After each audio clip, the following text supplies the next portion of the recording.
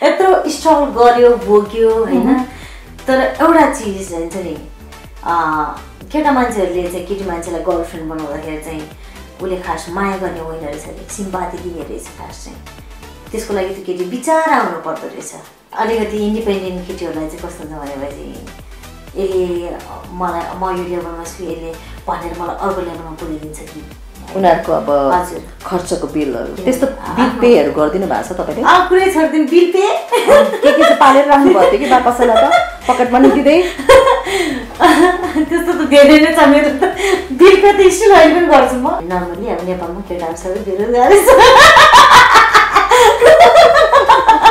चोटहरूले चोट दिँदैन भन्नुहुन्छ अब चाहिँ चोटहरूले चोट त दिन्छ तर चोटले चाहिँ मनोबल चाहिँ घटाउँदैन कतिपय प्रस्तावहरू जस्तै फिल्ममा कास्टिङ काउन्सको होइन हिरोइनहरूलाई त्यो प्रस्तावहरू आउने इन्डाइरेक्ट प्रस्तावहरू कि त्यस्तो पनि आयो ज्योतिलाई पक्कै अहिले पनि आउँछ है अहिले पनि आउँछ त्यो हेपेको होइन र त्यो सोसाइटीले त्यस्तै छ होइन अहिले पनि मान्छेहरू केही कमी नै छैन नि म राम्रै नै कमाइरहेको हुन्छु राम्रै प्रोग्राम गरिरहेको हुन्छु त्यही ठाउँमा पनि मान्छेले मलाई पैसाको अफर गरिरहेको हुन्छ त्यो पुरानो ज्योतिलाई बिर्सेन त भएको छैन तपाईँले पुरानो ज्योतिलाई कति पनि बिर्सेको छैन अहिले म जे छु पुरानो ज्योतिको कारणले नै छु मेरो अहिले यो देखावटी ज्योतिको पछाडि चाहिँ एकदम स्ट्रङ भएर मेरो ब्याकबोन भएर बसिरहेको ज्योति नै त्यही हो एकचोटि चाहिँ मलाई कतिसम्म खुसी नमिल्ने भइसकेको थियो भने मैले राम्रो पार्टिसिपेट लिएर म स्टेजमा गएर म लाखौँ मान्छेको अगाडि गीत गाउँदा पनि आफूलाई खुसी नमिल्ने पनि भइसकेको थियो त्यति बेला चाहिँ खानेकुराहरू केही पनि खान मन नलाग्ने निन्दा नलाग्ने डर हुने केही न केही नराम्रो हुँदैछ भने जस्तो हुने होइन मुटु ढुक हुने त्यो हार्ट एट्याक आउँदा जस्तो हुने त्यो टाइमबाट पनि गुज्रेँ म अनि त्यति बेला मात्रै थाहा भयो कि खासमा पैसा करियर धन सम्पत्ति होइन केही होइन रहेछ त्यो अवस्थामा चाहिँ आफ्नो त्यो सन्तुष्टि आफ्नो निन्द्रा चाहिँ सबैभन्दा ठुलो कुरा रहेछ भन्ने फिल भयो मलाई त्यति बेला चाहिँ त्यस्तो गरेको ब्लडहरू देखेँ मैले आफ्नो होइन ब्लड ला के भयो यस्तो गरेको होइन त्यस्तो औँलाभित्र गइदिइराखेँ धेरै काटेछ अब त्यो आफूले आफू हेर्न सक्ने होइन धेरै काटेछ भन्ने भयो यस्तो गरेँ मैले फेरि यहाँबाट चोइरहेँ होइन यता टाउको पनि दुई ठाउँमा फुटिरहेको रहेछ चोइरहेको यता पनि यो पनि पुरै काटेपछि रगतै रगत भएर रगतमै बसिरहेको थियो कुट्नेदेखि रक्सी खानेदेखि ड्रग खानेदेखि लिएर होइन प्ले बोयदेखि लिएर सबैको सङ्गतमा राम्रैसँग परियो बुझियो पनि भोगियो पनि त्यो भएर यो चाहिँ म चाहिँ एकदम अहिले आएर चाहिँ लप्स हुँदैन जस्तो लाग्छ मलाई अपोजिट अट्र्याक्सन मात्रै हुन्छ जस्तो लाग्छ मलाई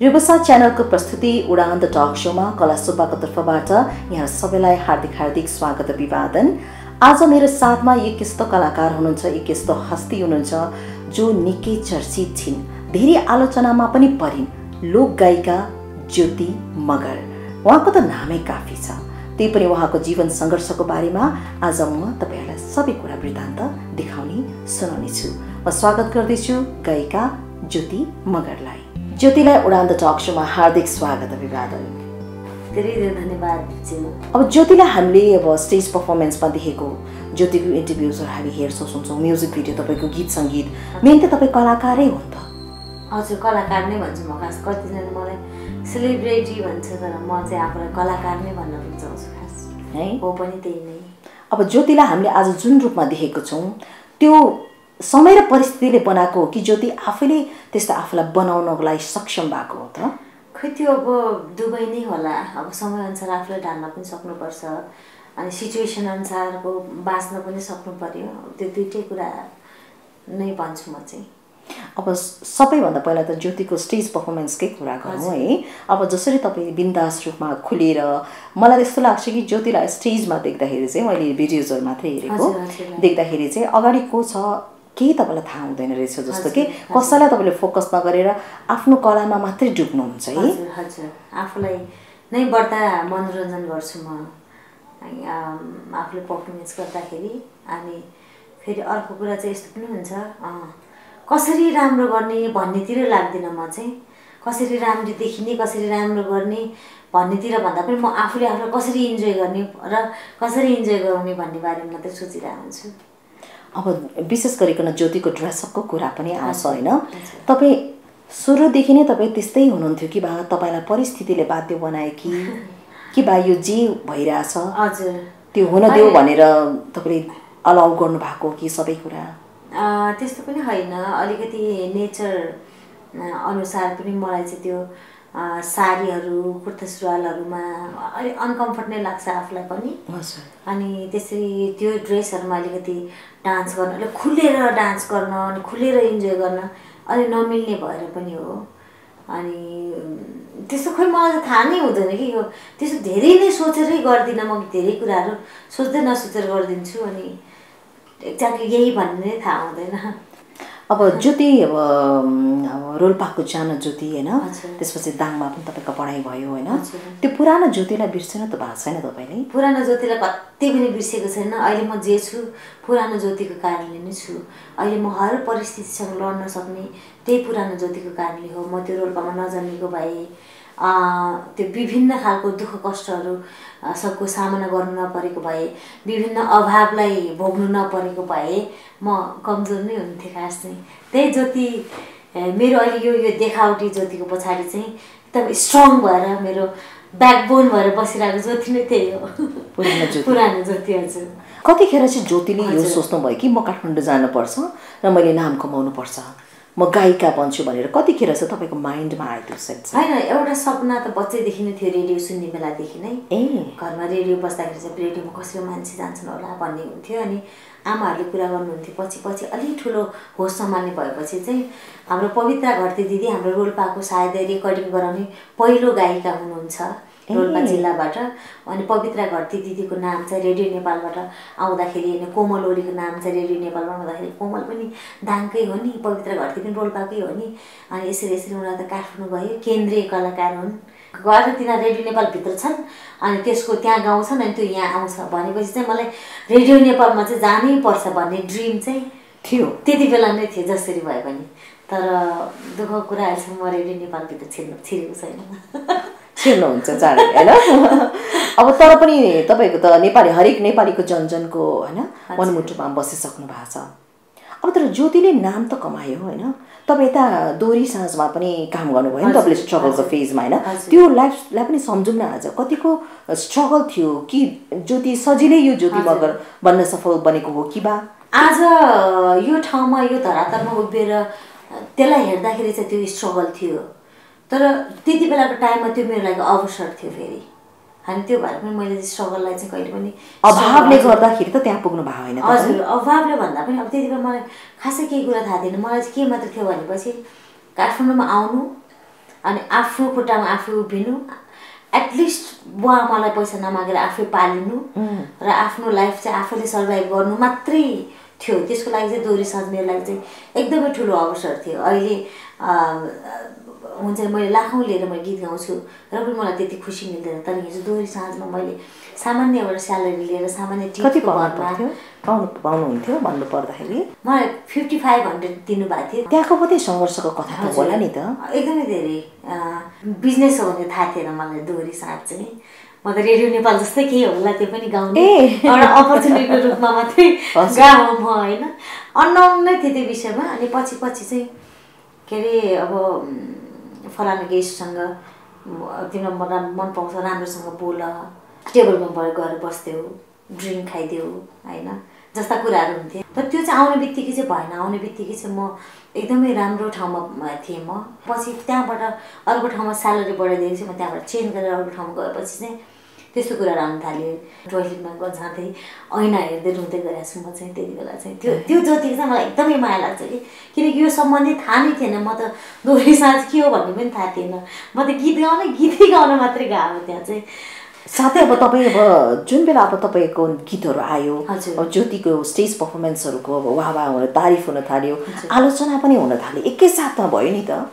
हजुर। नाम पनि भयो, एक किसिमले अब तपाईँलाई सिधै त नभनौँ तर जे नराम्रो तरिकाले गाली गर्ने मान्छेहरू लोकगायिका पनि यस्तो हुन्छ र लुगा यस्तो लाउने बदनाम पनि गर्यो मान्छेहरूले तपाईँलाई होइन त्यो कुरालाई चाहिँ तपाईँले के भन्नुहुन्छ त? त्यो चाहिँ खास यस्तो छ, धेरैजनालाई थाहा छैन होला, म काठमाडौँ आएको 2006 हो होइन। त्यो भनेको आजभन्दा जम्मा 7-8 वर्ष अगाडिको कुरा हो। म आएको त 15 वर्ष भइसक्यो। 7 वर्ष त मैले स्ट्रगल नै गरेँ हो होइन। र मैले आफ्नो ठाउँ पनि बनाइसकेको थिएँ।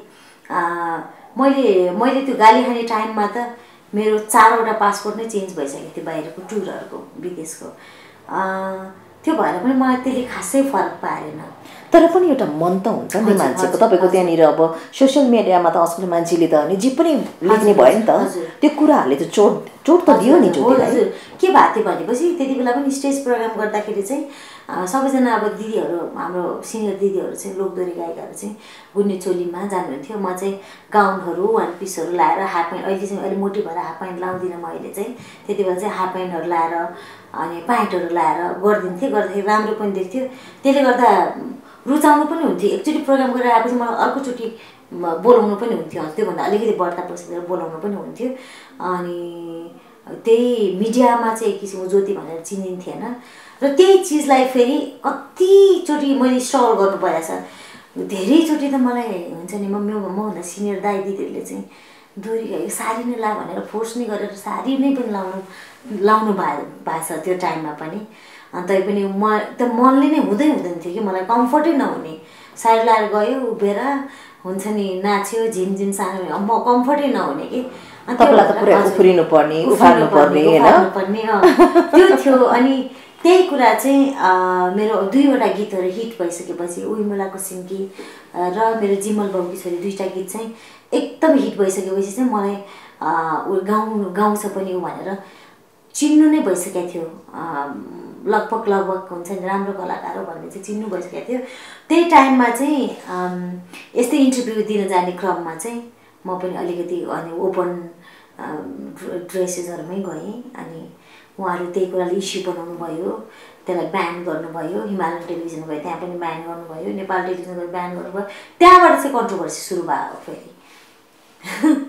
त्यो एक किसिमले हुन त एउटा ग्रुपले त पछि नै लागेको थियो, तपाईँको पछि नै लागेको थियो। किनभनेको ज्योतिलाई त अब काहीँ विभिन्न एफएमहरूमा तपाईँको गीतहरू पनि नबजाइदिने त्यस्तो पनि भयो नि है। त्यस्तो पनि भयो। कुनसम्म भने जुन मेरै गीत थिएन, मैले एज अ मोडल मात्रै गरेको गीतमा पनि ज्योति मगरलाई नै प्रतिबन्ध लाउनुपर्छ भनेर हुन्छ नि एकदमै अब विभिन्न संस्थाका मान्छेहरू गएर पुलिसको सम्ममा चिठी लगेर जानेदेखि लिएर, एफएमहरूमा चिठी पठाउनेदेखि लिएर, मलाई धम्की दिनेदेखि लिएर होइन, के अरे कतिसम्म हुन्थ्यो भने त्यो टाइममा ज्योति मगरले चाहिँ ब्यान गर्नु, भोलि त्यहाँ जे पनि हुनसक्छ, हुन्छ नि फलाना ठाउँमा जाँदाखेरि तँलाई जे पनि हुनसक्छ, ढुङ्गा मुढा जे पनि हुनसक्छ, जस्ता धम्कीहरूदेखि लिएर एकताका चाहिँ हुन्छ नि एकदमै उ लाग्थ्यो। त्यस्तो खालको मेन्टल स्ट्रेस चाहिँ भएको थियो। र जसले त्यति बेला सबैभन्दा धेरै स्ट्रगल गर्नुभएको थियो मलाई ब्यान गर्नलाई, उहाँहरूले आज मलाई माया गर्नुहुन्छ फेरि। राम्रो छ बोल्छ लाग्यो, एकदम राम्रो। त्यो कुरामा कुरा हुन्छ, त्यो विषयमा चाहिँ कुरा हुँदैन होइन। यस्तो विषयमा चाहिँ अब खुलेर बोल्ने कुरा पनि होइन, तैँले मलाई यो गरिस् भन्ने कुरा पनि भएन होइन।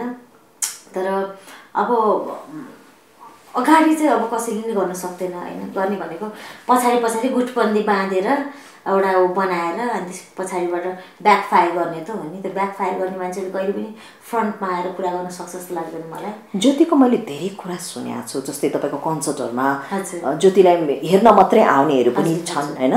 अब कतिले चाहिँ ज्योतिको अब हावभावहरू हेर्न मात्रै इन्जोय, गीतको त मलाई वास्तै छैन, ज्योतिलाई हेर्न मात्रै जाने हो भन्नेहरू पनि। अनि ज्योतिको कन्सर्टमा चाहिँ केटाहरू मात्रै धेरै हुन्छन्, पुरुषहरू मात्रैको बाहुल्यता बढी हुन्छ। अनि त्यस्तो त एकदमै होच्याएर होइन बोल्ने भयो। इन्टरभ्यूमा पनि अलिक एकदमै त्यस्तै टाइपको क्वेसनहरू आउने होइन। तपाईँले सबै फेस गर्नुभयो कि, तर भित्र त एउटा नारी मन त छ नि होइन। त्यो त चित्त त दुख्छ नि, त्यो मनमा त होइन, त्यो दुखाइ त छ नि। हजुर, म एक टाइममा चाहिँ म एकदम डिप्रेस पनि भएँ। कस्तो छ भने मेरो फेरि अलिकति फ्यामिली इन्भाइरोमेन्ट पनि अलिकति हुन्छ नि रोल्पाको भएर अलिक नाजुक नै थियो होइन। त्यही माथि पनि अब मेरो दिदीको मेरो भाइको त सब ठिक छ, तर मेरो दिदीको चाहिँ पहिलो घरबार बिग्रिएको कारणले दिदीको बच्चाहरू थियो, बच्चाहरूको रेस्पोन्सिबिलिटी म माथि थियो। अनि त्यो भएपछि म फ्यामिलीमा पनि अलि मेन्टली स्ट्रेस थिएँ। त्यसपछि यतापट्टि आफ्नो हुन्छ नि अलिकति लभ लाइफ पनि अलिकति त्यस्तै खालको चलिरहेको थियो होइन। त्यस्तो खालको त यस्तै खालको केटी त भने एउटा डिसरेस्पेक्टफुल्ली कुरा गर्ने त्यस्तो केटाहरूको सङ्गतमा थिएँ म। त्यही माथि अनि यो हुन्छ नि मेरो यता करियरतिर पनि फेरि सबले एकदम ब्याकफायर गर्ने घुइँचो थियो। त्यो टाइममा चाहिँ म एकचोटि चाहिँ मलाई कतिसम्म खुसी नमिल्ने भइसकेको थियो भने मैले राम्रो पारिश्रमिक लिएर म स्टेजमा गएर म लाखौँ मान्छेको अगाडि गीत गाउँदा पनि आफूलाई खुसी नमिल्ने पनि भइसकेको थियो। अनि कति 3 दिन 4 दिनसम्म नसुतेको पनि छु म। त्यो टाइम चाहिँ एकदमै गाह्रो टाइम थियो।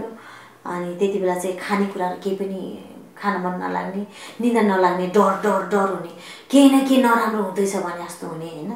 अनि त्यसपछि जब दिउँसो चाहिँ साथीभाइ भेट हुन्छ, बोल्यो, फिजिकली गाह्रो भए पनि मनहरू बोल्छ। अनि जब रात पर्दै जान्छ होइन, त्यसपछि शून्यता बढ्दै जाने अनि आफ्नो साथीभाइहरू सुत्यो भने त्यही कारणले पनि म साथीभाइहरूको लागि म अहिले पनि त्यही भएर साथीहरूलाई म एकदमै इम्पोर्टेन्ट दिन्छु।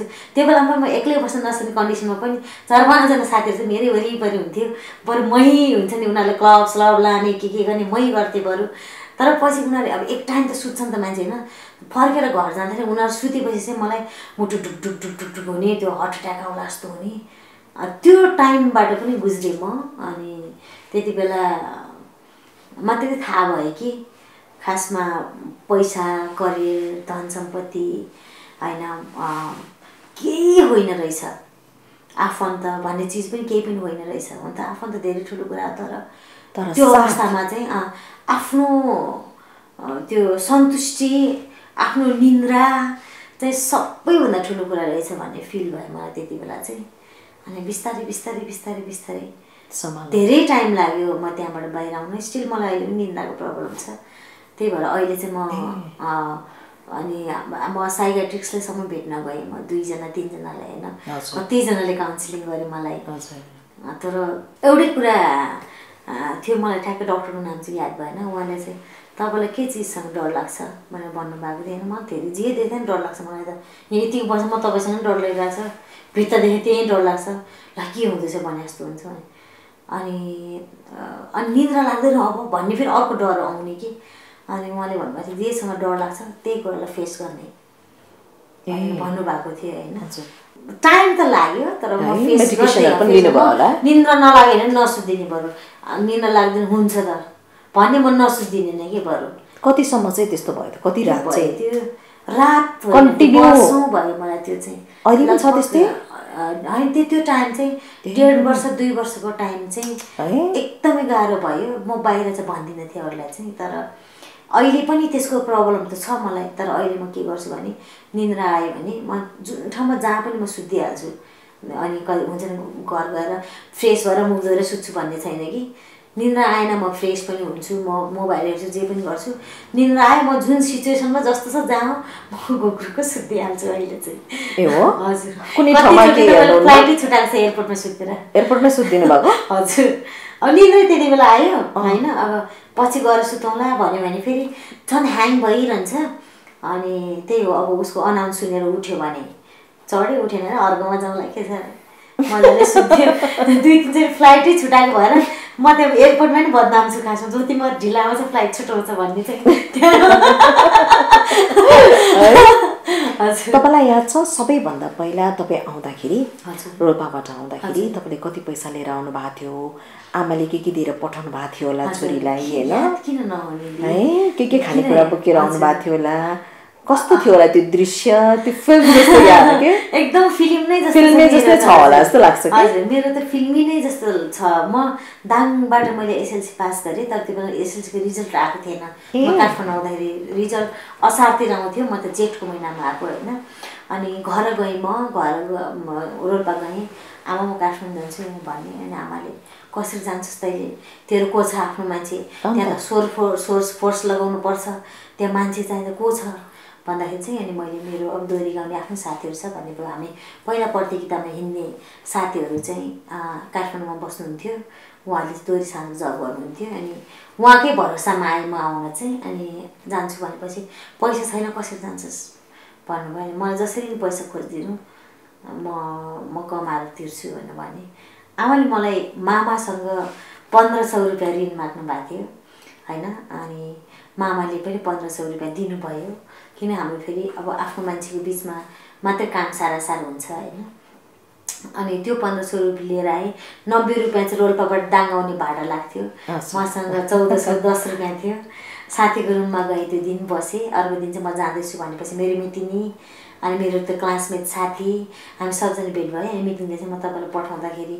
म एकदम रुन मन लाग्छ म बिदाय गर्न सक्दिनँ म जान्न बस पार्क तपाईँहरू जानु भन्नुभयो मिटिङले म बस पार्क गएँ जाने बेलामा मैले एकजना दाई हुनुहुन्छ चन्द्र बुढा उहाँको नाम चाहिँ अनि मैले उहाँलाई नै फोन गरेँ उहाँको चाहिँ स्टार बोर्डिङ स्कुलमा चाहिँ उहाँहरू पढाउनुहुन्थ्यो त्यति बेला अनि दाई म काठमाडौँ जाँदैछु अनि भने अनि ल आउँछु नि त म भेट्न भन्नुभयो दाई आउनुभयो आएपछि दाइले मलाई 500 रुपियाँ दिनुभयो होइन ल तिम्रो बाटो खर्च भनेर 500 रुपियाँ दिनुभयो अनि मसँग जम्मा जम्मी अब कति पैसा 1910 रुपियाँ भयो मसँग होइन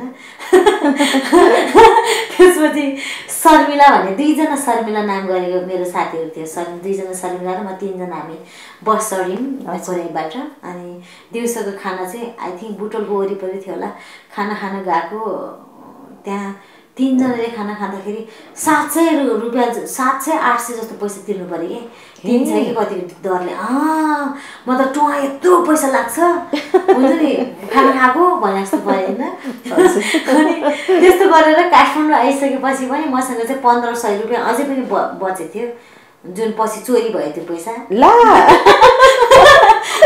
बर्बाद त्यसमा त्यो पैसा चाहिँ मैले त्यो मेरो एउटा ब्याग पाउँथेँ त्यो बेलामा हेलो ब्याग भन्ने हेलो लेखेको ब्याग हुन्थ्यो त्यो यस्तो समात्नेवाला होइन 50 रुपियाँ कि 60 रुपियाँ पर्थ्यो त्यो ब्यागमा चाहिँ मैले मेरो लुगा सुगा सबै पैसा त्यसमा थियो लुगा पनि 1-2 जोर थियो लुगा पनि के थियो भन्नु न स्कुल ड्रेसहरू भर्खर स्कुल छोडेको अनि त्यही स्कुल जाने अनि घरमा बस्दा जाने 1-2 वटा कुर्ता सुरुवाल अनि स्कुलको ड्रेस त्यस्तो थियो लुगा पनि काठमाडौँ आएपछि त्यो मेरो साथी लिन जानुभयो बस पार्कमा अनि लिएर चाहिँ उहाँले चाहिँ मलाई सिधै दोहोरी साँझमा लगेर चाहिँ ट्रायल लिनुभयो त्यही दिन नै त्यही दिन साँझ हजुर अनि त्यहाँबाट चाहिँ अब राम्रै गाउँदो रहेछ भने जस्तो हुन्छ नि अब राख्ने नराख्नेमा अनकनाउनु भएन त्यहाँको ओनरहरू चाहिँ कोही पनि अनकनाउनु भएन र भोलिदेखि यही लिएर आइजानु भनेपछि अनि हामी 3 जना चाहिँ त्यही केटा साथीको रुममा गएर बस्यौँ 3 जना अनि उनीहरूले चाहिँ रेकर्डिङ गर्यो गीतहरू उनीहरू चाहिँ अलि हुने खानेहरू नै थियो फेरि कलाकार त कलाकार नै थियो तर उनीहरू पैसा बोकेर हिँड्ने खालको थियो म चाहिँ लुरु म चाहिँ अब आफू चाहिँ स्ट्रगल गर्ने अवसरको खाँचोमा हिँडिरहेको थिएँ म अनि उनीहरू त्यो सिलसिलामा उनीहरू पनि 1-2 हप्ता बस्यो 1-2 हप्ता बस्दाखेरि हाम्रो चाहिँ दोहोरीमा चाहिँ मेरो पनि काम पक्की भयो त्यसरी स्टार्ट भयो अनि रुमहरू खोजिदिनु भयो कहाँ बस्नुभयो सबभन्दा पहिला त मेरो साथीहरू फर्किसकेपछि त अब त्यो केटा मान्छेसँग म एक्लै बस्ने कुरा भएन हुन त बसे पनि केही हुने रहेन रहेछ अहिले मात्र थाहा भयो होइन केही पनि फरक पर्ने रहेन रहेछ त्यति बेला चाहिँ अकोड लाग्ने कि केटा केटीसँग बस्यो भने त बुढाबुढी बिहा गरेर पो बस्नु त अरू बस्नु हुँदैन भने जस्तो लाग्थ्यो मलाई त्यति बेला चाहिँ अनि मलाई अप्ठ्यारो लाग्छ त त्यहाँ बस्न भनेपछि दाइहरूले चाहिँ हाम्रो एकजना अहिले उहाँ त्यो दिदी हुनुहुन्न अहिले चाहिँ बित्नु भयो इजरायलमा त्यहाँ बसेँ म 4-5 दिन अनि पछि गएर चाहिँ 4-5 दिन हप्ता दिन त्यहाँ बसेपछि हाम्रो एमाले पार्टी कार्यालयको नजिकै जनसांस्कृतिक मञ्च नेपालले चाहिँ पुरै घर नै लिएर सबै कलाकारहरू बस्नु भएको थियो अहिले पनि धेरै पपुलर कलाकारहरू हुनुहुन्छ होइन त्यहाँ बस्नुभयो हजुर त्यहाँ गएर त्यहाँ चाहिँ एउटा रुमले मलाई दिनुभयो भाडा तिर्नुपर्ने होला हैन कति थियो होला है किचनको चाहिँ 1200 भाडा थियो किचन चाहिँ मेरो केही पनि नभएको भएर दाइहरुसँग शेयर गरेर महिनाको अन्तिममा चाहिँ हिसाब गरेर कति खर्च हुन्छ हिसाब गरेर बुझाउने महिनामा 700-800 रुपैयाँले पुग्थ्यो भने फेरि है हजुर रमाइलो है रमाइलो थियो अब जतिको अब यो स्ट्रगल आफ्नो लाइफको छदैछ हैन अब जीवन साथी त अब तपाईको बिहे त भएको छैन हैन अब बिहेको पनि मान्छेको आफ्नै सोच हुन्छ नि त यस्तो केटा होस् अथवा यस्तो केटी होस् हैन अब केटा साथीहरु त भयो नि जतिको खुलेर नै बोल्नु भएको छ हैन हजुर अवसरवादीहरु मात्रै आए त अवसरवादीहरु भन्ने कि त्यो हुन्छ यस्तो कुराहरू लेखेको पनि हुन्छ भन्छ हुँदो रहेछ क्यारे हुन पनि पहिलो कुरा त मलाई चाँडै बिहा गर्न मन थिएन किनकि म पहिला चाहिँ आफ्नो खुट्टामा उभिन्छु आफूले आफ्नो लाइफ सेट भएपछि बल्ल बिहा गर्छु भन्ने थियो मनमा चाहिँ बिहाको लागि चाहिँ म कहिले पनि प्रिपेयर थिएन तर अब एउटा हुन्छ नि एउटा त्यो एज पनि एउटा अपोजिट एट्र्याक्सन त हुने नै भएको भएर बोयफ्रेन्ड चाहिँ बनाउनुपर्छ जस्तो लाग्थ्यो र बन्नु भयो पनि धेरैजनाहरू होइन तर अब कस्तो हुन्छ नि त्यो आज कहाँ हुनुहुन्छ र सबै हजुर कता कता पुगिसक्नु कता पुगिसक्नु होला कोही त चिन्दिनँ पनि म कता पुगिसक्नु भयो होला के पाउनु भयो उहाँहरूबाट के सिक्नु भयो के गुमाउनु भयो उहाँहरूबाट खास केही पनि पाएन मैले चाहिँ भनौँ भने धोका मात्रै धोका पनि भन्नुपर्छ अब म मेरो एउटा एज हुँदाखेरि चाहिँ एकजना अत्यन्तै सिनियरले मलाई झुक्याउनु भएको थियो होइन म हाँसउठ्दो कुरा हजुरलाई भन्छु म्यारिड हुनुहुन्थ्यो होला नि त त्यति बेला पनि मेरो बोयफ्रेन्ड 30-32 वर्षको हुनुहुन्थ्यो अहिले पनि 30-32 वर्षको हुनुहुन्छ वर्षपछि पनि हजुर आदरणीय दाइले मलाई झुकाउनु भएको थियो उहाँ पनि यही क्षेत्रकै हुनुहुन्थ्यो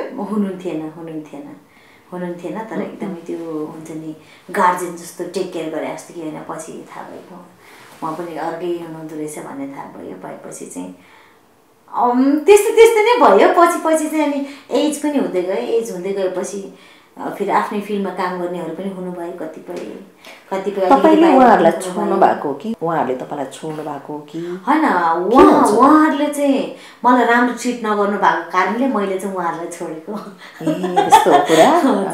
कुरा त त्यस्तो त्यस्तै भयो भनौँ न अब पर्फेक्ट त कोही पनि हुँदैन होइन ज्योतिलाई चाहिँ के भनेर चाहिँ उहाँहरूले दोष निकाल्नुहुन्थ्यो त अलि सानो हुँदाखेरि चाहिँ हुन्छ नि धेरै शङ्का गर्ने जोसँग बोल्यो भने केटासँग बोल्नु हुँदैन यो गर्नु हुँदैन त्यो गर्नु हुँदैन अनि हुन्छ नि धेरै त्यस्तो भयो अनि त्यसपछि चाहिँ अलिकति ठुलो भएपछि अलिकति मिल्या जस्तो जोडी थियो त्यसमा चाहिँ के हुनुभयो एकदमै अल्कोहोलिस्ट हुन्छ नि अनि अलिकति भाइलेन्स स्वभावको भयो त्यसपछि के भयो होइन कुट्नेदेखि रक्सी खानेदेखि ड्रग खानेदेखि लिएर होइन प्ले बोयदेखि लिएर सबैको सङ्गतमा राम्रैसँग परियो बुझियो पनि भोगियो पनि र त्यही कारण भनेपछि तपाईँलाई के लाग्छ मान्छेले कहिले पनि प्योर लभ गर्दैन अर्को मान्छेलाई भनौँ न कुनै लोग्ने मान्छेले हामी मान्छेलाई म तिम्रो बिना बाँच्नै सक्दिनँ भन्ने हुन्छ नि अब हात काट्ने एकदम यस्तो एकदम तिमी बिना बाँच्नै सक्दिन भनेर दावा पनि गर्छ नि त्यो के लाग्छ तपाईँलाई त्यो कुराहरू चाहिँ सबै यस्तो हुन्छ मान्छे चाहिँ के हुँदो रहेछ भनिदिन्छु होइन सबै मान्छे त्यस्तो हुन्छ भन्ने छैन तर यो कुराहरू चाहिँ यो लभमा के नै गर्छु भन्ने मान्छेहरू चाहिँ पहिलो कुरा साइकोहरू हो जसले रियालिटी भन्दा पनि उनीहरू त्यो ड्रामामा बाँच्न चाहन्छ होइन साइकोहरू हो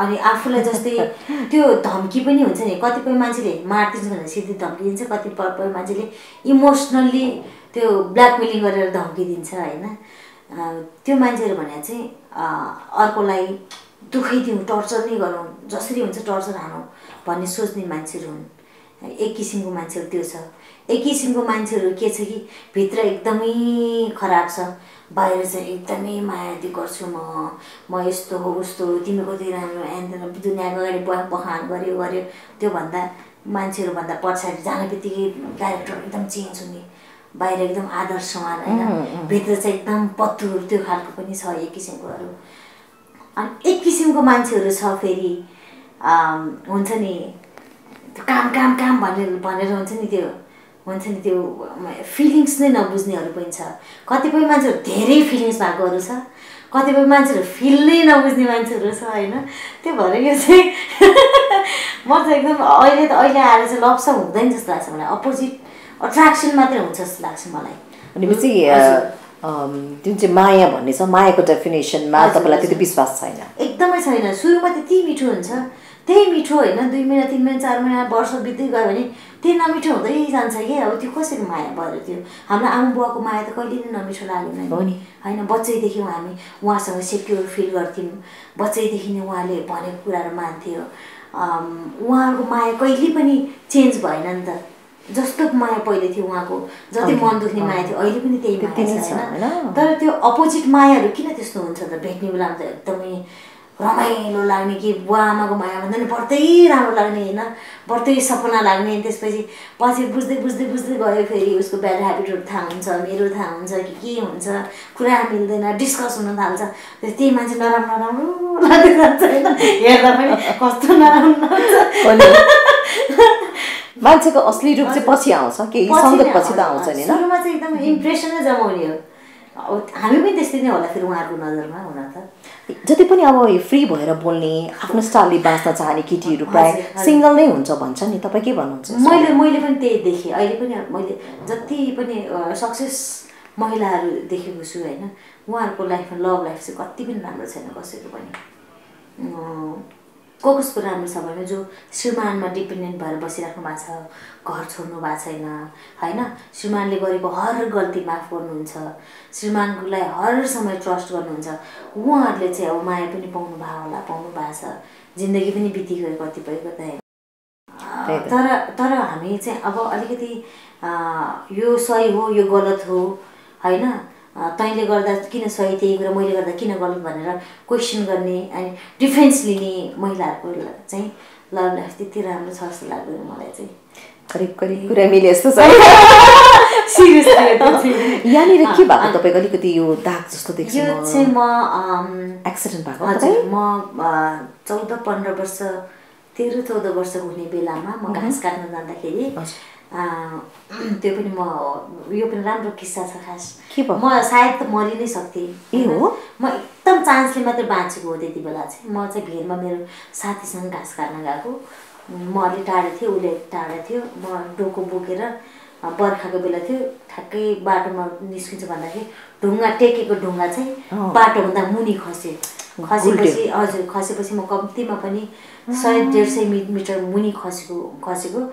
म जहाँ खसेको थिएँ त्यहाँ बालुवा थियो अलिकतिले ठुलो ढुङ्गा थियो यहाँनिर चाहिँ होइन बालुवामा परेको कारणले चाहिँ म बाँचेँ अनि आई थिङ्क यो चाहिँ मेरो लड्ने क्रममा त्यो हँसियाले काट्यो जस्तो लाग्छ मलाई त्यो दाग हेर्दाखेरि चाहिँ टाउकोमा पनि छ यहाँ पनि छ त्यो बेलामा म बेहोस भएको चाहिँ त्यो मात्रै हो जो आफू त्यो निन्द्रामा परेर बिउजेको जस्तो चाहिँ म कति बेर निदाएँ भन्ने पनि थाहा छैन मलाई होइन म झरेपछि म निदाएछु होस सबै हरायो होस हराएपछि म एकदम सपनै देखिरहेको थिएँ त्यति बेला नि अब त्यो करिब करिब बिउजिने बेलामा चाहिँ सपना आइरहेको थियो कस्तो भयो कस्तो फिल भएको थियो मलाई त्यति भन्नु ला म त लडेँ होइन म के भयो खै कुन्नी झन् कलाकार बन्छु भनेको म त अपाङ्ग भएँ कि क्या जस्तो पनि भएको थियो मलाई यतिखेर पनि आएको है त्यो आएको तर मलाई के चाहिँ आएको थियो नि म कुन ठाउँमा म कसरी लडेँ भन्ने चाहिँ थिएन होसै छैन त्यो चाहिँ होइन के गरेर लडेँ भन्ने होस छैन अनि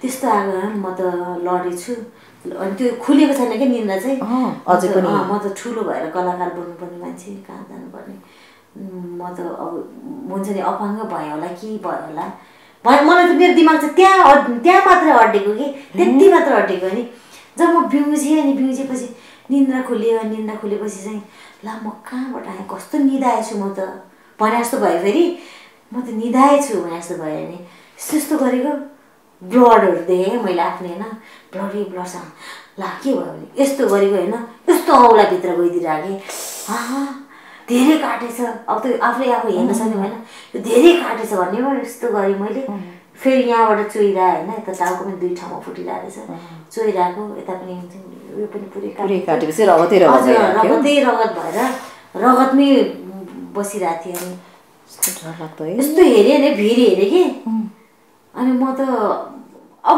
म कति घाइते भयो भने नि आफूलाई थाहा छैन भिरबाट माथि पनि जान सक्छु कि सक्दिनँ भने जस्तो भयो होइन कसरी जानुभयो के भयो जस्तो भयो होइन अनि म त मर्छु होला है क्या जस्तो पनि भएँ त्यो पनि ट्राई गर्नु पऱ्यो उठ्ने भनेर उठेको जुरुक्क उठेँ केही पनि भार रहेन रहेछ जुरुक्क उठेँ अनि उठेपछि नि म कसरी लडेँ त भने जस्तो भयो होइन अनि दिमागमा आउँदै नै आएन म यहाँ कहाँबाट आएँ कसरी मलाई केही आएन कि दिमागमा चाहिँ। अनि त्यसपछि म घर जानुभयो बिस्तारै?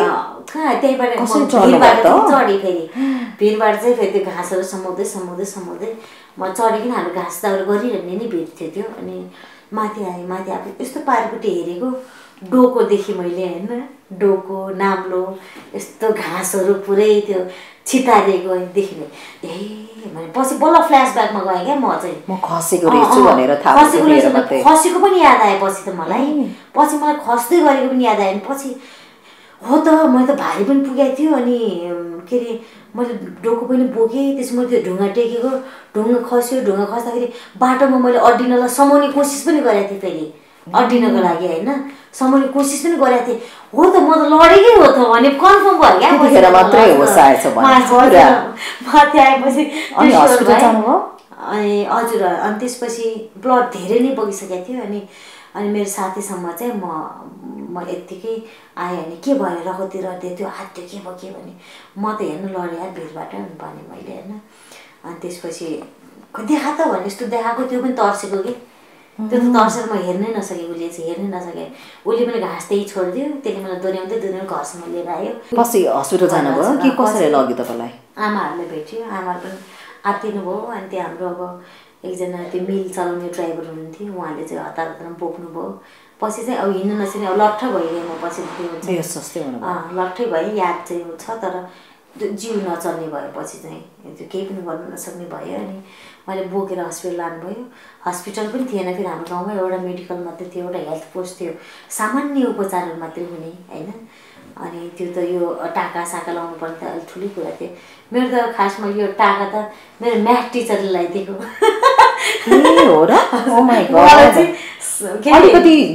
कलेज पढ्दाखेरि चाहिँ सिएमए पढ्नु भएको रहेछ होइन।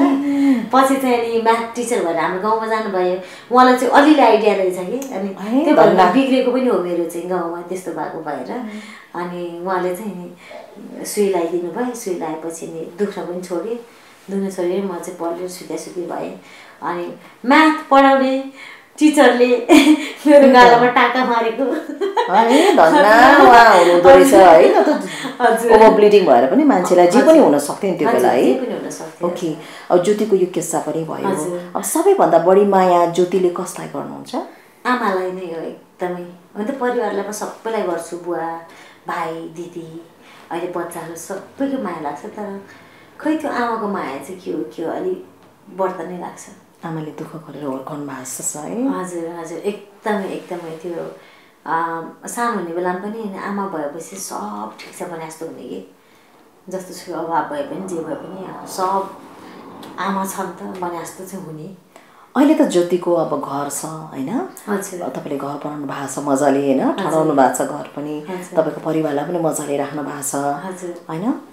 अब चाहिँ के हुन्छ त अगाडि चाहिँ खासै केही हुँदैन होला। एउटा अरूलाई नराम्रो नगरौँ होइन। अनि मलाई चाहिँ मेरो सबभन्दा ठुलो सपना नै मेरो फ्यामिली चाहिँ खुसी भएर बाँचोस् भन्ने हो होइन। म उहाँहरूको लागि चाहिँ म जे पनि गर्न तयार। बिहा गर्नुहुन्छ तपाईँ? बिहा हेरौँ अब मिल्यो भनेको हुन पनि सक्छ, नहुन पनि सक्छ। अब बिहामा नि अब एकताको त रहर पनि लाग्थ्यो होइन। अब एज हुँदै गएपछि चाहिँ बिहा गर्ने पनि त्यही त हो नि भने जस्तो नि हुन्छ होइन। करेन्ट बोयफ्रेन्ड जो हुनुहुन्छ तपाईँको, उहाँसँग तपाईँको करेन्टमा त हुनुहुन्न, कोही पनि हुनुहुन्न? ए उहाँ पनि अब एक्स भइसक्नु भयो? केही समय अगाडि त हुनुहुन्थ्यो क्यार उहाँ होइन?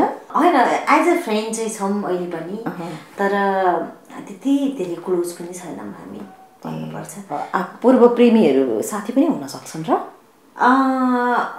लेटेस्टवाला चाहिँ हुनसक्छ जस्तो लाग्छ काहीँ न काहीँ मलाई, किनभने उहाँसँग मेरो त्यस्तो नराम्रो रिलेसन भएको छैन कहिले पनि। आफै कम्प्रोमाइजमै तपाईँहरू मिलेरै छुट्टिनु भयो हो? मिलेरै छुट्या नै भन्नुपर्छ। अब त्यो हुन्छ नि कति ह्याबिटहरू मिल्दैन उहाँको मेरो। उहाँको एउटा ब्याड ह्याबिट छ, मेरो अर्को छ। अब यो कुरा सबैकै हुन्छ, यो चाहिँ भन्न मिल्दैन होइन। जुन कुरा फेरि म पनि कम्प्रोमाइज गर्न सक्दैन, उहाँ पनि कम्प्रोमाइज गर्न सक्नुहुन्न होइन। त्यो कारणले गर्दाखेरि चाहिँ हामी त्यो टाइमदेखि नै यत्तिकै लडतरो गर्दै त्यो ल्याङफ्याङ गर्दै, त्यो भएर कहिले पनि हामीले खास बोयफ्रेन्ड गर्लफ्रेन्ड भनेर घोषणा पनि गरेनौँ भने हामी साथी नै भन्यौँ। अब फ्रेन्ड्स विथ बेनिफिट भनौँ न एक हिसाबले चाहिँ। तर अहिले चाहिँ अब चाहिँ हामी जति पहिला क्लोज थियौँ त्यति पनि छैनौँ, तर हेलो हाई हुन्छ कहिलेकाहीँ। जिन्दगी कस्तो लाग्छ ज्योति अहिले चाहिँ? के रहेछ त जिन्दगी? त्यही हो, मान्छेको हुन्छ नि आशाहरू एकदमै असीमित छन्, स्रोत र साधनहरू सीमित छन् होइन, त्यसैलाई कम्प्रोमाइज गर्नुपर्ने रहेछ। अनि आज एकदमै आफूलाई भ्यालुएबल लागेको चिज भोलि भ्यालु नहुने पनि रहेछ। हिजो जुन चिजको केही भ्यालु थिएन आज एकदम भ्यालुएबल पनि भइदिन सक्छ। जे हुन्छ हेरौँला भनेर नै म त त्यही नै जिन्दगी भन्छु खास अहिले चाहिँ। जे हुन्छ अनि कतिपय कुरामा मेरो साथीले पनि भन्छ कति चिज आफूलाई एकदम हर्ट गर्ने चिजहरू हुन्छ नि उनीहरूले सहन सक्दैन क्या। उनीहरूले चाहिँ किन सहने, बवाल गरौँ भन्छ कि मेरो साथीहरूले। म गर्नु हुँदैन, आज कुल भएर बसेँ नि भोलिपल्ट फेरि त्यसको परिणाम राम्रै हुन्छ, त्यो चुप लागेर बस्छ भन्छु म। अनि त्यस्तो ज्ञान बाँड्ने म अब चोटहरूले चोट दिँदैन भन्नुहुन्छ अब चाहिँ? चोटहरूले चोट त दिन्छ तर चोटले चाहिँ मनोबल चाहिँ घटाउँदैन। चोट त दिन्छ, अहिले पनि मन दुख्छ, आँसु झर्छ अहिले पनि होइन, रुनुपर्छ, कति रोइन्छ होइन, एकदमै दुख्छ। त्यो दुखाइ कम गर्न एकदमै टाइम पनि लाग्छ।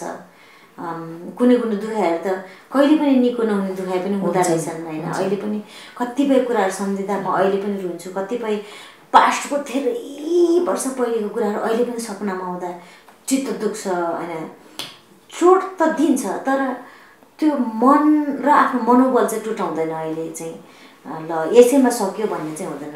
ठिकै छ नि त, अब यो नराम्रो थियो त के भयो त, यो चिज त राम्रो छ नि भनेर नराम्रो छोड्ने अनि राम्रोलाई पिक गर्ने। अनि मेमोरीहरू पनि त्यही गर्छु म खास। अनि कतिपय कुराहरू आफ्नै साथीभाइले गरेको घातलाई पनि तैँले धोका दिस् त के भयो त, साथ पनि त द्याथिस् नि त भन्ने खालकोहरू आउँछ। अहिले चाहिँ अलिकति नेगेटिभलाई छोडेर पोजिटिभ पिक गर्ने बानी चाहिँ भएको छ अहिले चाहिँ।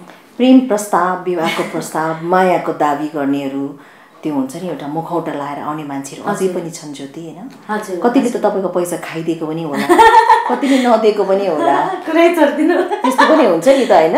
तर मैले एउटा कुरा चाहिँ किनभने यो क्षेत्रमा हरेक क्षेत्रमा मान्छेहरू हुन्छ नि त, यत्रो स्ट्रगल गर्यो भोग्यो होइन। तर एउटा चिज हुन्छ नि केटा मान्छेहरूले चाहिँ केटी मान्छेलाई गर्लफ्रेन्ड बनाउँदाखेरि चाहिँ उसले खास माया गर्ने होइन रहेछ कि सिम्पाती दिने रहेछ खास चाहिँ। त्यसको लागि त्यो केटी बिचारा आउनु पर्दो रहेछ। बिचारा उसको त मन नभएन कोही पनि हुँदैन यार, मलाई माया गर्नुपर्छ। बिचारा उसको त केही पनि छैन यार, आफ्नो खुट्टामा पुगेको छैन, उसलाई त मैले हेर्नुपर्छ। बिचारा उसले पैसा थिएन, खाजा पनि खाएर खाएन होला, त्यो केयरिङहरू त्यो सिम्पाथी त्योहरू आउँदो रहेछ हेर्नु होइन। अनि अलिकति इन्डिपेन्डेन्ट केटीहरूलाई चाहिँ कस्तो हुन्छ भनेपछि यसले मलाई म यो लेभलमा छु यसले भनेर मलाई अर्को लेभलमा पुर्याइदिन्छ कि होइन, एक्सपेक्टेसन उनीहरूको बढ्ता हुन थाल्यो कि त्यसपछि चाहिँ उनीहरूको अब हजुर खर्चको बिलहरू हजुर हजुर त्यस्तो पनि हुन्छ नि छँदैछ नि ऊ हुन्छ नि। अब किन त्यस्तो बिल पेहरू गरिदिनु भएको छ तपाईँले? कुरै छोडिदिनु बिल पे के चाहिँ पालेर राख्नु भएको थियो कि बा कसैलाई त पकेट मनी दिँदै? त्यस्तो त धेरै नै छ मेरो त। बिल पे त स्टिल अहिले पनि गर्छु म अहिले चाहिँ होइन यस्तो सँगै बसिसकेपछि त्यो खुसीको मोमेन्टहरू दुवैले बाँडिरहेको हुन्छ। अनि त्यसमा चाहिँ म पहिले नै प्रिपेयर नै हुन्छु होइन। पहिला नै बिल पे गर्नुहुन्छ तपाईँले नि? होइन म यसो हेर्छु नि पहिला के छ कन्डिसन कस्तो खालको हो होइन। तर जस्ट त्यो हामीले जहाँ बसेर खाएको ठाउँमा आफ्नो इज्जत जानु भएन पैसा नभएको कारणले, त्यसको लागि प्रिपेयर भएर जाने हो। अनि नर्मली अब नेपालमा केटाहरू सबै बेरोजगारै छ भनेपछि ज्योतिको सेरोफेरोमा हुनेहरू कस्ता छन् होइन, अथवा उहाँहरूको मनस्थिति उहाँहरू बाध्य पनि हुनुहुन्छ होला होइन? हजुर थाहा पाइयो। त्यस्तो पनि बाध्य पनि होइन, मेन कुरा त मन हो होइन। अनि तर अलिकति इन्डिपेन्डेन्ट केटीहरूलाई चाहिँ अलिकति फाइदाको रूपमा हेर्ने चलन छ। तर मैले चाहिँ त्यस्तो केटा खोजे हो, त्यस्तो साथी खोजेको कि जसले चाहिँ हुन्छ नि मैले उसलाई 100को हेल्प गर्दाखेरि उसको औकात अनुसार उसले 10 पनि हेल्प गरोस् होइन। एक्ज्याक्टली त्यही त त्यो चाहिँ खोजेको। तर त्यो कुराहरू पाउनु भएको छैन, अलि असम्भव नै हुन्छ। अनि त्यही हो केटाहरू फेरि अलिकति आफूभन्दा अलिकति कमजोर केटाहरू भयो भने चाहिँ उनीहरू एकदम एक्सपेक्ट धेरै गर्ने अनि आफूभन्दा बलियो खालको केटाहरूले चाहिँ को चाहिँ इगो हर्ट हुने आफूभन्दा अलिक माथि लेभलको अलिक धनी माने अलिकति त्यस्तो खालको केटाहरूसँग भने फेरि त्यो हामीले काम गरेको हामीले पैसा कमाउँदाखेरि इगो हर्ट हुने यत्तिकै कि होइन यति किन नाचेन के हुन्छ नि त्यसपछि चाहिँ डोमिनेट गर्न थाल्छ डोमिनेट हो त्यसमा न्यू खोज्न थाल्छ होइन त्यो हामीले धेरै फिल्ममा पनि देखेकै हो जीवन चक्रमा पनि चलिरहेको कुराहरू हो होइन त्यो पीडा ज्योतिको आफैसँग छ होइन यो त सिम्पल नै हो के खास जस्तो लाग्छ मलाई तर सबै मान्छे त्यस्ता हुँदैनन् ज्योति हुँदैन संसारमा केही राम्रो मान्छेहरू पनि हुन्छन् होइन आशा गरौँ कि तपाईँले सही दिँदा उहाँले 10 तिर्ने मान्छेसम्म चाहिँ भेट्नु पर्यो अझै बेटर मान्छे पनि तपाईँले भेट्न सक्नुहुन्छ है आशावादी चाहिँ भइरहनुहोस् है हजुर होइन आशावादी त म एकदम आशावादी छु म तीर त मारिरहेको छु तर सही ठाउँमा गएर लागिरहेको छैन है कोसिस जारी छ है एकदम जारी छ किनकि नेचरले यस्तो ब्युटिफुल बनाएको छ हामीलाई पनि इभन हजुरलाई पनि म त हजुरलाई पनि त्यही भन्छु किनकि भोलि हेर्नु जवानी मान्छेले भन्दा हाम्रो गीत गाउँदाखेरि मात्रै किन मान्छेले गीत गाउँदा भिडियो खेल्दा अनि के अरे मोडलिङ गर्दा हिरोइन हुँदाखेरि भन्छ कि हेर्नु जवानी कहिले पनि रहँदैन होइन सबैको सोच्नुपर्छ भन्छ कि होइन त्यसैले यौनको कुरा गर्दाखेरि पनि त त्यही हेर्ने त्यही लागु हुनुपर्ने होइन जवानी त सधैँ रहँदैन त सबैको हाम्रो कलाकारको मात्रै मर्नुको मात्रै होइन होइन त अब जतिको जिन्दगीमा मोटामोटी अब के चाहन्छु म लाइफबाट तपाईँलाई थाहा भइसक्यो र मलाई के चाहिँदैन त्यो पनि तपाईँलाई थाहा भइसक्यो हजुर होइन र अब चाहिँ ज्योति पूर्ण रूपमा कम्प्लिट भइसक्नु भयो त छैन अब त्योभन्दा ठुलो तनाव चाहिँ के हुने रहेछ भनेपछि त्यो आमा बुवाहरूले पनि हामीलाई देखेर चिटचिट भएको देखेर मलाई अहिले फिल हुन्छ मैले मेरो दिदीको छोराहरू मैले मेरै छोराहरू भनेर हुर्काएको छु तर अब चाहिँ कस्तो हुने रहेछ पहिला चाहिँ आफ्नो सफलता भएपछि आफू खुसी भएपछि जस्तो लाग्थ्यो तर अहिले चाहिँ उनीहरू सत्कर्ममा हिँड्छ कि हिँड्दैन होइन उनीहरूले कस्तो कर्म गर्छ अब त्योभन्दा बढ्ता टेन्सन चाहिँ यता अर्को नेक्स्ट जेनेरेसनको लागि चाहिँ त्योभन्दा बढ्ता टेन्सन बढ्ता त्यो चित्त दुख्ने आफूलाई भुल्नु भएको त होइन नि बढ्ता डर लाग्ने चाहिँ हुँदो रहेछ आफूलाई भुलेको त होइन तर एउटा सन्तानकै रूपमा हेरिसकेपछि चाहिँ आफ्नो मायाभन्दा बढ्ता चाहिँ सन्तानको माया चाहिँ हुने रहेछ कतिपय प्रस्तावहरू जस्तै फिल्ममा कास्टिङ काउन्सको होइन हिरोइनहरूलाई त्यो प्रस्तावहरू आउने इन्डाइरेक्ट प्रस्तावहरू त्यस्तो पनि आयो ज्योतिलाई पक्कै अहिले पनि आउँछ है अहिले पनि आउँछ त्यो हेपेको होइन र हेपेको भन्दा पनि यो एउटा त्यो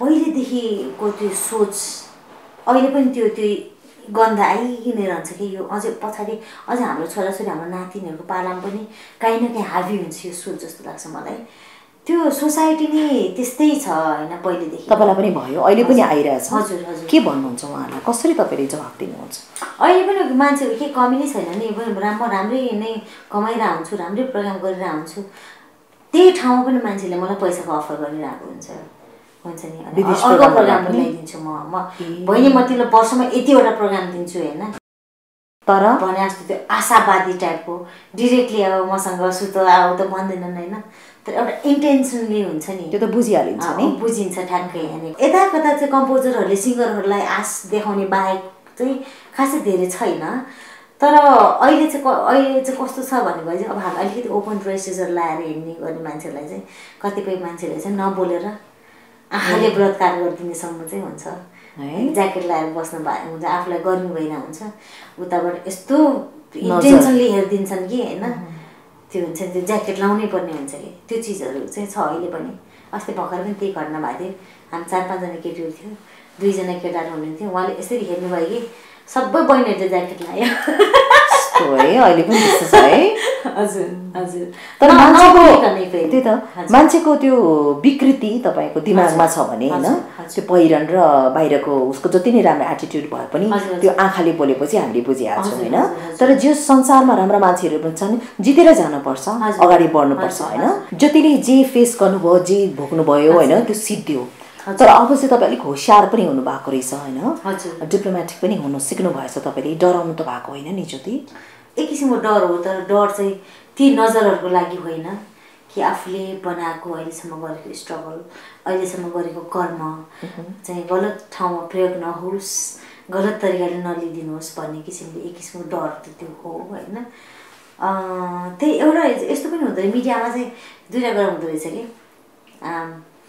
एकदम डिप्लोमेटिक तरिकाले भन्यो भने त्यही कुरा सही होइन अलिकति ठाडो स्वभावमा भन्यो भने त्यही कुरा गलत हुने रहेछ कि खासमा चाहिँ कुरा त्यही हो जसरी बोले पनि होइन त्यस कारणले गर्दाखेरि अलिकति डिप्लोमेटिक बन्नुपर्ने अलिकति घुमाएर गर्नुपर्ने चाहिँ अब यो तपाईँले सिक्नुभयो हजुर अलिअलि सिकेको छु तर अझै पनि आइसकेको छैन आउँदैन होला सायद तर एउटा कुरा चाहिँ सत्य नै होला कि जस्तै अब कतिले भन्छ नि ज्योति चेन्ज हुँदैन भन्ने मान्छेहरू पनि भेटेँ क्या मैले ऊ जस्तो पहिला थियो त्यस्तै छ होइन ऊ त्यस्तै नै हो वाइल्ड नै हो उसले पर्फर्मेन्स दिने त्यही हो उसले चाहेको त्यस्तै हो आफूले C knows what C is doing भन्ने क्या कसैले उसलाई त्यस्तो गरेको त होइन ऊ आफै त्यस्तै बनेको हो भन्ने कुरा पनि आइरहेछ यो सत्य नै हो त हजुर हो है हजुर तपाईँलाई थाहा छ तपाईँले के गरिरहनु हजुर एकदमै थाहा छ किनकि त्यो खासमा त्यो स्टेजमा र भिडियोहरूमा गीतहरूमा त म जे गर्छु मैले गर्दै मेरो कलाकारिताले गर्छ होइन र त्यसमा कुनै पनि पश्चाताप छैन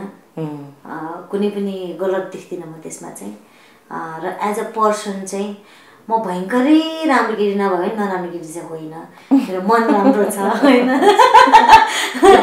हजुर है हजुर भनेपछि अहिले सब ठिक छ ठिक सोचेको जस्तै जिन्दगी भयो भन्नुहुन्छ मान्दिनँ त्यो चाहिँ सोचेको जस्तो जिन्दगी कहिले पनि हुँदैन तर जे छ त्यो जिन्दगीलाई चाहिँ रमाइलो बनाउनु चाहिँ पर्छ रमाइलो बनाउनुपर्छ ठिक छ भन्न चाहिँ सक्नुपर्छ ओहो यो भएन भनेर त्यो हुन्छ नि त्यो ओभर एम्बिसियस हुँदै जाँदाखेरि झन् धेरै पीडाहरूले पछ्याउँदै जान्छ त्यो भएर जति छ जे पायो त्यसमै ओके भन्यो कुनै एउटा गीत सम्झौँ होइन अहिले त्यो गीत तपाईँको पनि हुनसक्छ अरू कसैको पनि जुन गीतले चाहिँ ज्योतिको जिन्दगीलाई अलिकति डिफाइन गर्छ थोरै ज्योतिको जिन्दगीसँग मेल खान्छ होइन मलाई त प्रत्येक गीतमा नै म आफूलाई देखिरहेको हुन्छु आफ्नै क्यारेक्टर देखिरहेको हुन्छु हुन्छ नि र एउटा गीत चाहिँ मलाई शिव परियार दाइको गीत चाहिँ त्यो चाहिँ लभ सकको मामिलामा होइन फुलमा होइन कतै झारमा छु अनि फुलमा होइन कतै झारमा छु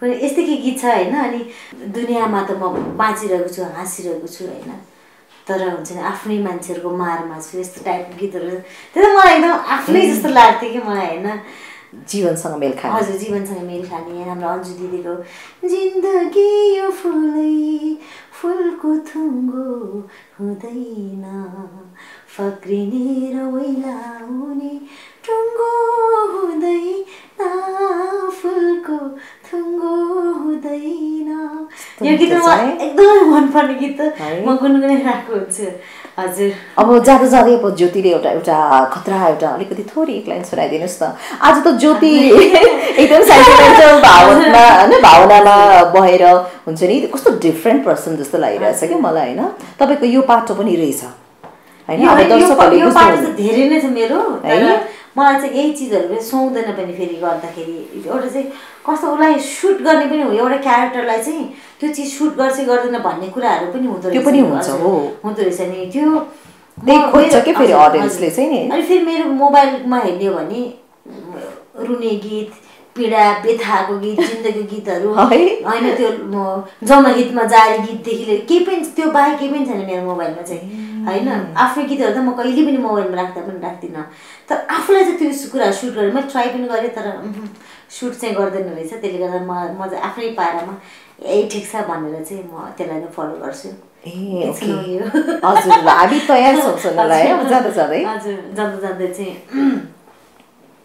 यो गीत चाहिँ खास म फेरि म आफै पनि लेख्छु तर लेख्दाखेरि चाहिँ एकदम भावनामा डुबेर लेख्दिनँ मलाई चाहिँ यो चाहिँ हो भने जे फिल हुन्छ त्यो कुराहरू लेख्छु अहिले त मैले यो गीत केही पनि होइन रहेछ जस्तो लाग्थ्यो तर जुन बेलामा गीत बनाउँथेँ त्यो बेलामा चाहिँ मैले त्यो किशोर अवस्थाको ज्योतिलाई जसको पहिलोपटक लभ परेको थियो कसैसँग होइन म त्यो कुराहरूलाई चाहिँ सम्झेर मैले बनाएको हो खास मलाई एकदमै मनपर्छ यो लाइनहरू चाहिँ केटीको गीत छ मन पग्लेर भुइँभरि पोखियो ढुक ढुक बढ्यो झन्डै सास रोकियो पिरतीमा दम छ मायालाई चाल पाए पिरातीमा दम छ ओइ ख्याल गरेको छौ छैनौ जोडी हाम्रै जम्छ ओइ ओइ ख्याल गरेको छौ छैनौ जोडी हाम्रै जम्छ। यो चाहिँ मेरो फर्स्ट बोयफ्रेन्डलाई चाहिँ सम्झेर बनाएको गीत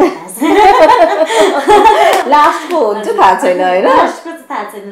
त्यो मोमेन्ट चाहिँ एकदम त्यो हुन्छ नि डरलाग्दो पनि एक्साइटिङ पनि होइन, एकदम के हुन्छ नि अर्को दुनियाँ जस्तो फिल हुन्थ्यो। खास त्यो हुन्छ नि एउटा अपोजिट टचले आफूलाई भएको त्यो फिलिङ्सहरू होइन। के अरे बग्नु बग्यो मायाको खोली त्यही खोलीमा पौडेमा नबोली होइन, त्यस्तो। अनि 16 वर्ष जवानी भङ्ग भयो सम्झी पापी मन दङ्ग भयो पिरतीमा दम्छ। यो गीत चाहिँ मलाई एकदमै हुन्छ नि मलाई आफूले एकदम फिल आएको थियो कि अहिले पनि मलाई त्यही पर्सनलाई नै सम्झिन्छु मैले यो गीतहरू है। कहाँ पुग्नुभयो थाहा छैन है, चिन्दिनँ चिन्दिनँ त्यस्तो पनि हुन्छ र। अब त्यति बेला अब म त्यस्तो सानो हुँदा पनि अब उहाँ 30-32 वर्ष हुनुहुन्थ्यो भने अब उहाँ त हजुरबाउ भइसक्नु भयो होला। त्यस्तो पनि घटनाहरू भयो जिन्दगीमा, अझै के हुन बाँकी छ ज्योति थाहा छैन है। हजुर नरमाइला पनि भए त रमाइलाहरू पनि भए। नरमाइलाहरू चाहिँ मैले छोडिदिएँ, रमाइलोहरू चाहिँ मैले पिक गरेर राखिरहेको छु। जिन्दगीदेखि गुनासो छैन अब चाहिँ? जिन्दगीदेखि त केही पनि गुनासो छैन। जिन्दगीदेखि गुनासो मलाई त पहिलेदेखि नै छैन।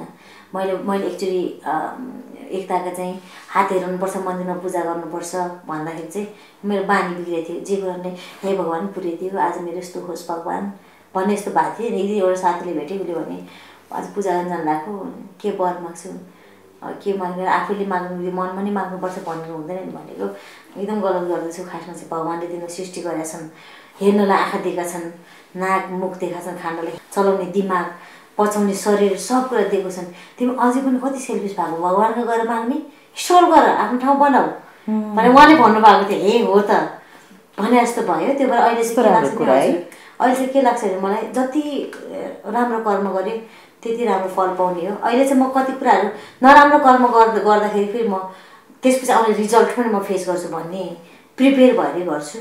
सकभर चाहिँ नराम्रो गर्दिनँ। जिन्दगीले सिकाएको चाहिँ त्यही ज्योतिको कुरा जति सुने पनि सुन्नु लाग्यो, तर आज चाहिँ एकदमै भावुक ज्योतिसँग मेरो परिचय भयो, अर्कै ज्योति जस्तो लागिरहेछ होइन। तर हजुर यस्तो लेजेन्डरी मान्छे हजुरले चाहिँ मलाई भन्नुपर्ने, मैले आज हजुरलाई भनिरहेको छु होइन, म आफै तपाईँको आफ्नो जीवन कथा यो त ज्योतिको बारेमा हो नि त होइन।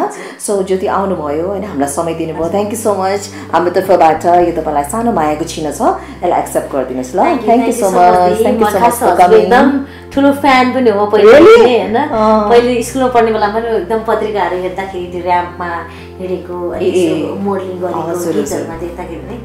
अनि तर आज यसरी बसेर गफ गर्न पाउँदा चाहिँ एकदमै साँच्चैको गर्व लाग्छ मलाई। थ्याङ्क यू बहिनी, thank you so much. Thank you दिदी पनि। जीवनमा जस्तो सुकै परिस्थिति आए तापनि पछाडि फर्केर हेर्दा कहिले पनि गुनासो नगर्ने र आफ्नो जीवनलाई आफ्नै शर्तमा बाँचेर अगाडि बढिरहेकी एकदमै खुला हृदयकी बिन्दास गायिका ज्योति मगरको आज धेरै कुरा थाहा पायौँ, मलाई पनि गजब लाग्यो। हस् त आजलाई भने यति नै, तर जाँदा जाँदै एउटा अनुरोध गर्न चाहन्छु, कार्यक्रम कस्तो लाग्छ यहाँलाई प्रतिक्रिया अवश्य दिनुहोला, मार्गदर्शन गर्नुहोला र रुबुसा च्यानललाई लाइक र सब्सक्राइब पनि गर्न नबिर्सिनुहोला। फेरि भेटौँला, नमस्कार।